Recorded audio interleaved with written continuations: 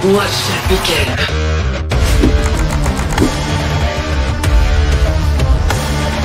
I can't wait. Hey guys, welcome to a new guide video. Today I'll be showing you guys how to play Katarina mid.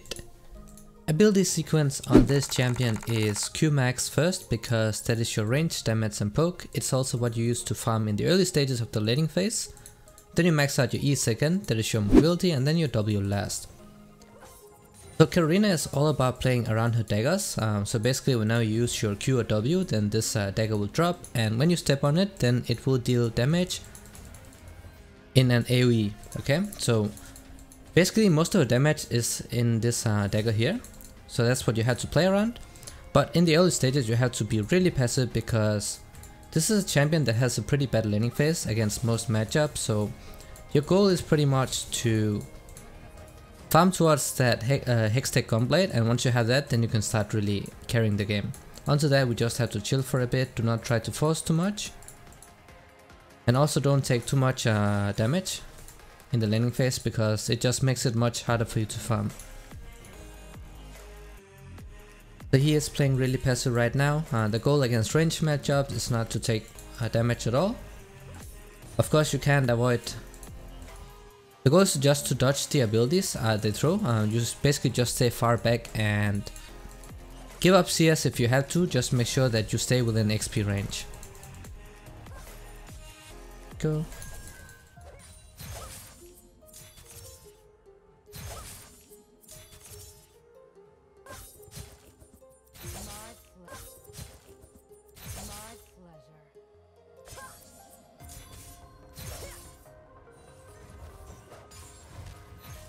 Right, there we go, that's pretty good. There's two abilities, that's fine. We just have to farm. We really want this wave to crash into the tower if possible, but it's also risky for us to push. Brand is really strong early game.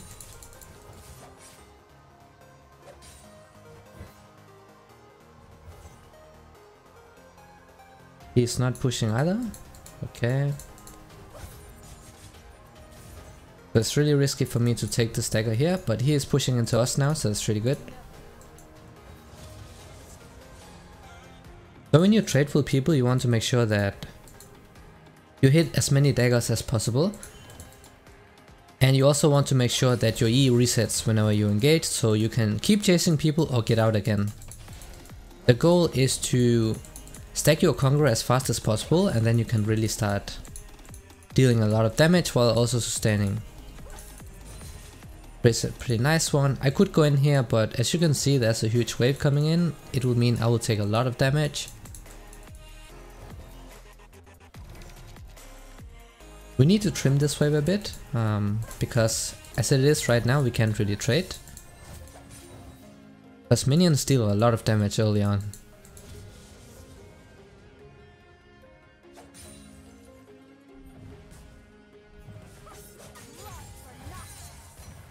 That's going to hurt.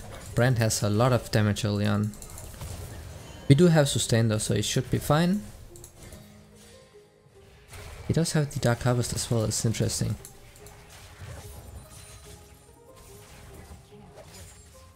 Just farm. It's really easy to last it on the tower since we start with the longsword.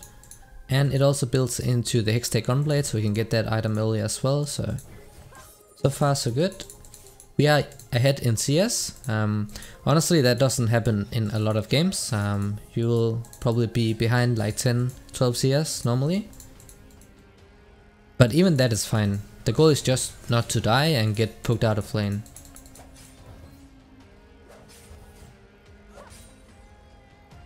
Trying to match his wave clear a bit. Gonna use my last pot here.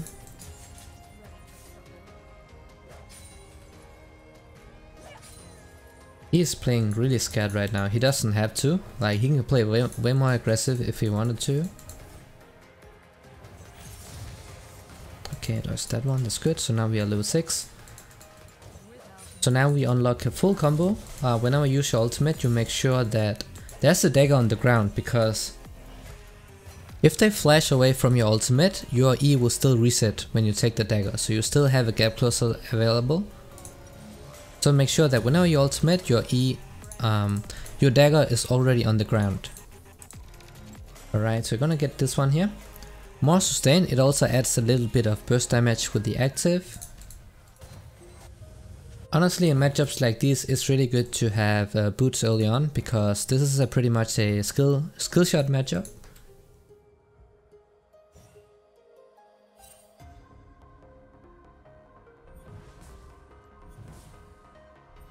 Brand is missing, he probably recalled. Of course, getting this cutlass here makes it much easier for you to last it on the tower as well.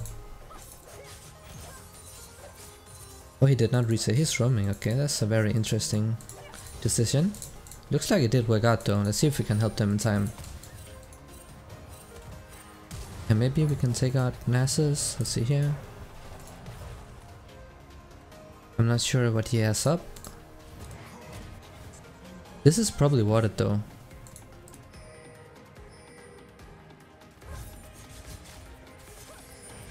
We can't go in here.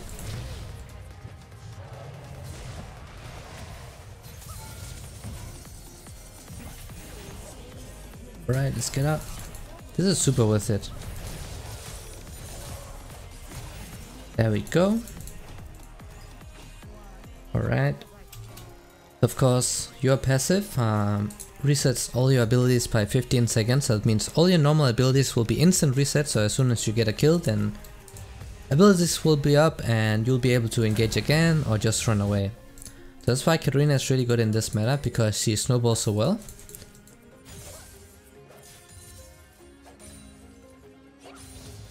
Just early game she struggles a lot in pretty much every matchup.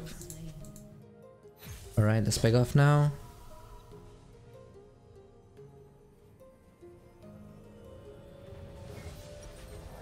We just need this item here and then we can start playing really aggressive. See, I can get this one, but actually I'm gonna go for the boots because it makes it much easier for me to dodge the skill shots as well.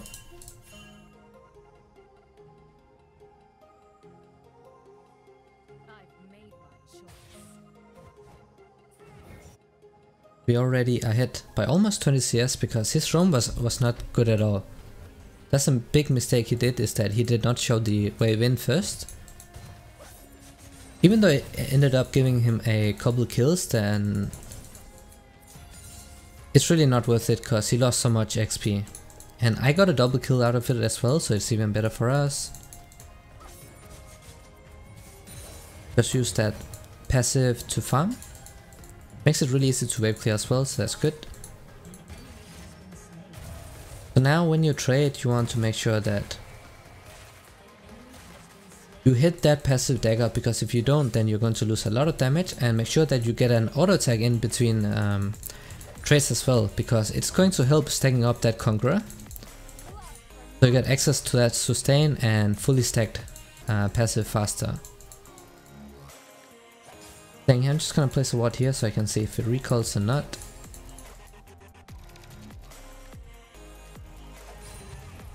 See, if I didn't have boots here, then I would have taken that hit, W. And of course, we need to watch out for Brand early on.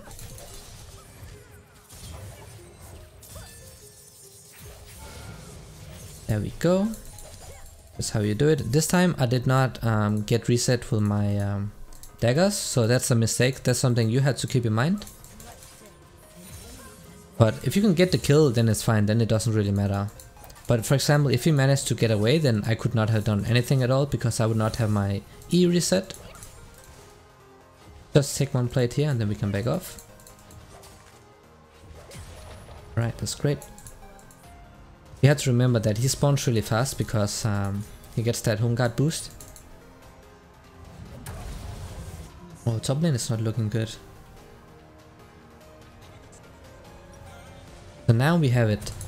The Hextech Gunblade. That is a core item on Katarina. Now is when she spikes.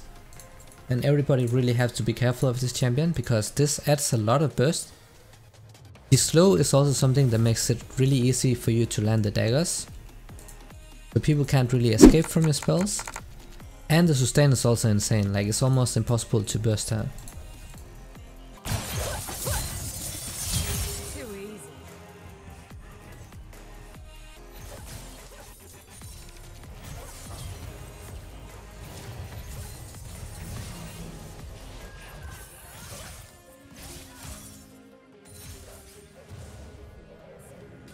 Can we get this guy? Probably not. We're still gonna chase him though. Maybe we can get him. We'll see. I'm waiting for my cooldowns. There we go. Of course guys, there are different ways you can engage, but mainly what you want to do is when you're within range, use your E first, then you use your W, and then you can use your ultimate with your Hextagon blade. It basically makes sure that when you engage, you will always have Shunpu up.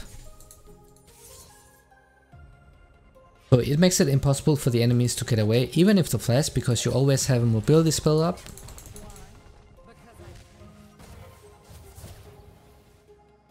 We can pretty much go for another all-in here. He's pretty low as well. He's 2 levels behind now because solo kill XP gives so much experience. Let's just push this. So that's how you push it. Just use your double daggers here and you can clear the waves instantly. So if you want to roam, you can do that as well. I have a lot of gold, so I want to back off, of course.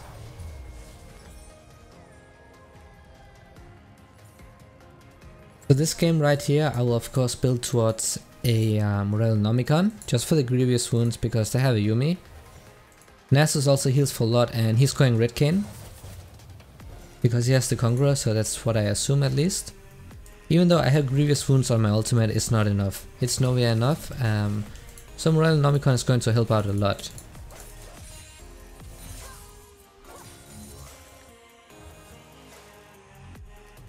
Of course you can get that second item, but you always want to make sure that you also get a Sonya's Hourglass, because in every fight you will be straight in the middle of it.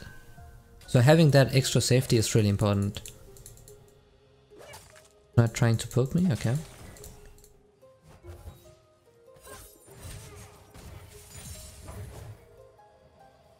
Here he's not walking up. It's really risky for him to walk up because he is an immobile champion against Katarina. Okay, let's see if we can help bot lane.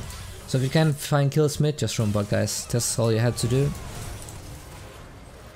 Okay, they're dying, so it probably means they'll keep chasing. Then we can do something maybe. Get this guy here. Please stop him.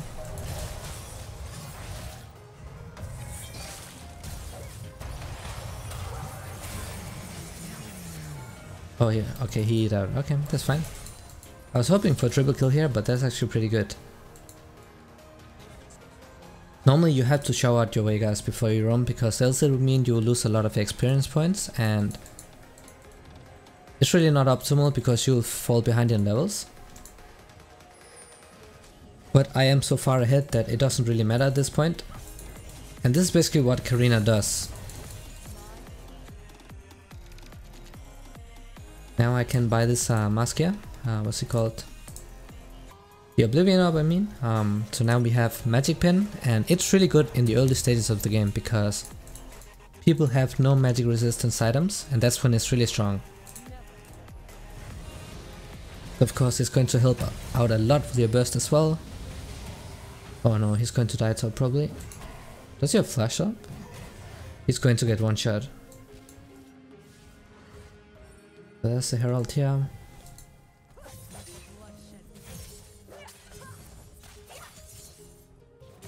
Okay, I'm not sure what my team is doing mid lane. Okay, let's see if we can help him. Just need to watch out for his Q here, so he doesn't get one shot. Okay, nice.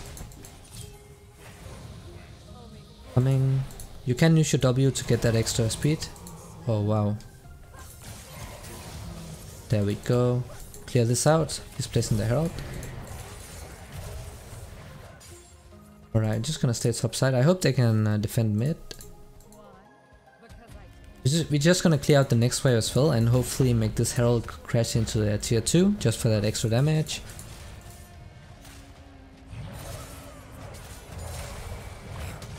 Try and see if somebody's coming here. Not look like it. Okay, I assume they're moving up now. Maybe you might be able to turn this into a couple kills, we have to see. Okay, now we need to back off here, cause the entire team is coming, I'm pretty sure.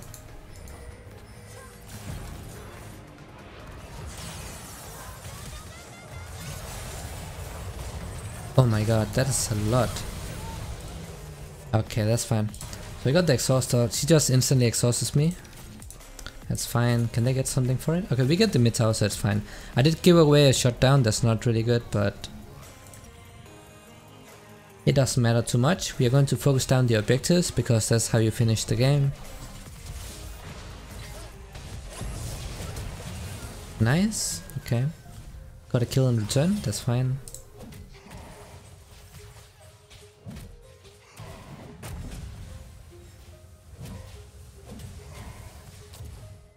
Jax is split pushing bot side. I'm not sure if I don't think he can take that tower on time. He's probably going to get ganked soon by 3 to 4 members. Fine. Ness is also dead, I assume.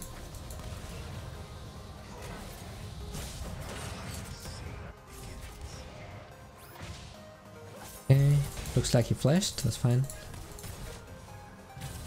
Alright, see if we can help this guy here. Of course, Katarina, you have to be really patient when you engage. Because any hard CC can mess you up pretty easily.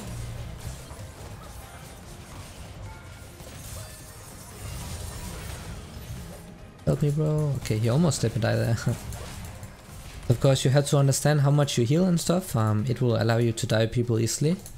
Once you get the Sonya's Hourglass, then she becomes that much safer.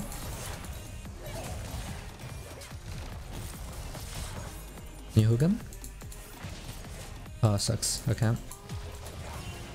Just get the tower and then we have to back off. Alright, let's get out of here.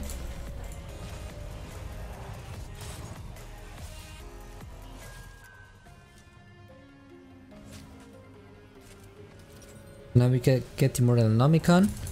Next item should always be Sonya's Hourglass because, as I said earlier, you will be in the middle of the team when you fight because you are melee range, so you always be vulnerable to CC and ultimates and stuff, and even exhaust. And when you get hit by those, it's really good to have the Sonya's Hourglass so you can save yourself some time.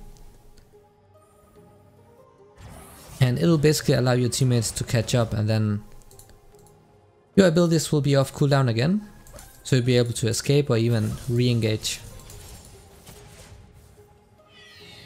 Alright, so dragon spawning 48 seconds.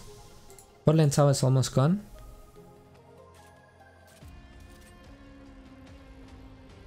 So when I'm hit, what I like to do is that I just pop this Oracle Lens here and then I try to clear out as much vision as possible. So hopefully one of the carries end up face checking and then I can get a couple kills from that. Let's get a control bot here. I really want this tower.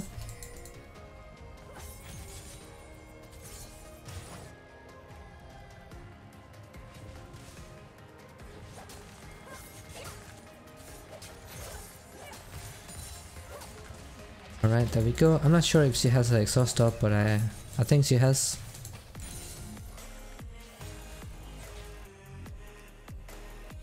Yeagerlol is pretty strong. He doesn't have his Muramana yet, but he did complete his 2 core items.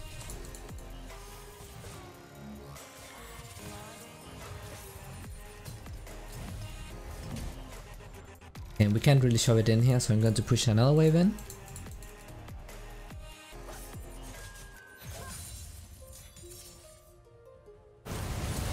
Oh my, they're getting caught. That's not good. Can't really engage from this point here because I don't have my Sonya's Hourglass up, so if I get CC'd once then I'm just going to die. I'm going to walk around. So Nasus for the Yumi, that's not good.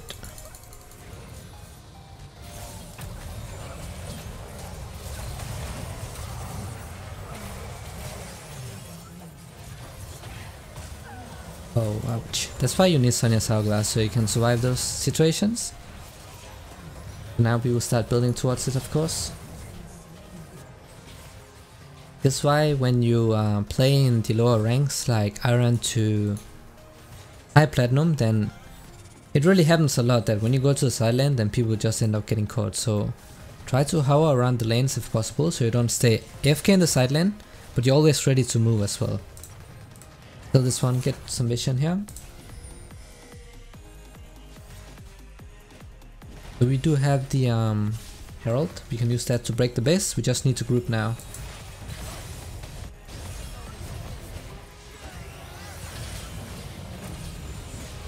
Oh wow, this is not good. If they get fit with a Yuumi, then it's really impossible for us to do anything, cause this champion is just OP, straight up OP. It's so hard to punish the Yuumi, especially if she onto an Nasus or something, then we can't really do a lot.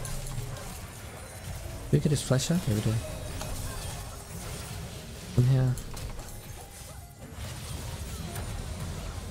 Come here, Yuumi. I need to get out. Help me, guys. Can I get a kill?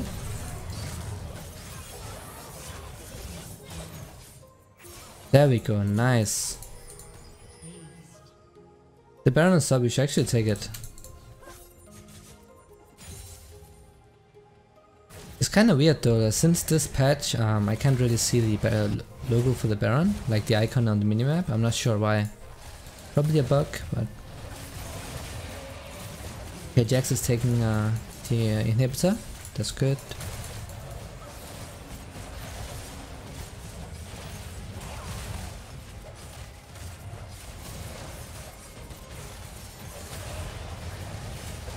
Alright, now we have a Sonya's Hourglass, so now it's much safer for us to just straight out dive the enemy team. We can bait out a lot of abilities, for example the Kayn ultimate.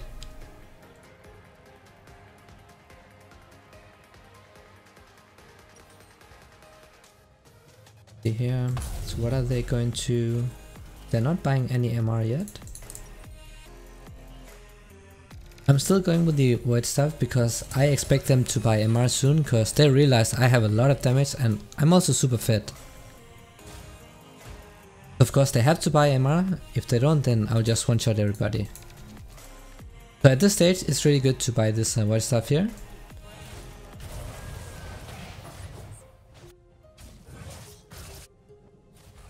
Okay, he did not get the inhibitor, so let's take that down. Just gonna group with the team. You don't want to split too much in these helos because, as you saw earlier, people just end up getting caught and then it just results in throws, and we don't really want that.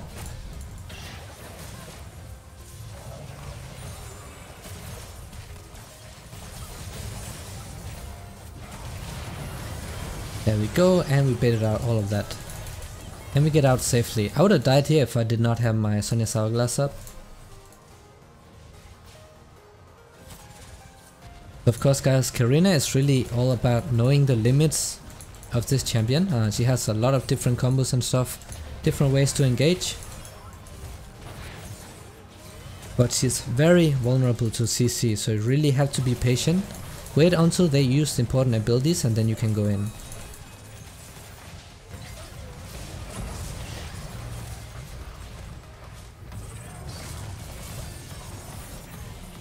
Go down. Maybe we can end here. Let's see. Probably not. Maybe we can take this tower. We'll see.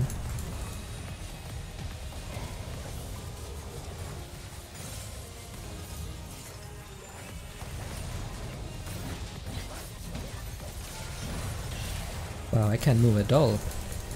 I don't want to hit him with the brand passive. There we go. Take this tower at least. Nice.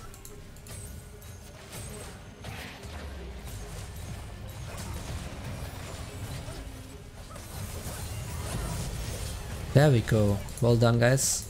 That's pretty much how you play Katarina guys. I hope this did help out, and if you have any questions then of course feel free to ask and I'll try my best to help out.